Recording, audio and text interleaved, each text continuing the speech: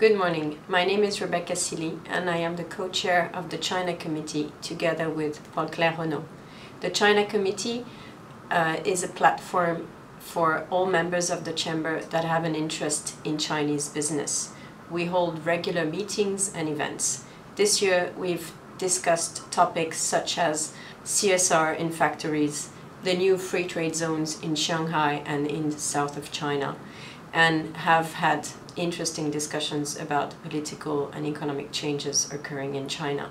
We welcome all members to join the China Committee and put forward topics that could be relevant to all of us. Thank you.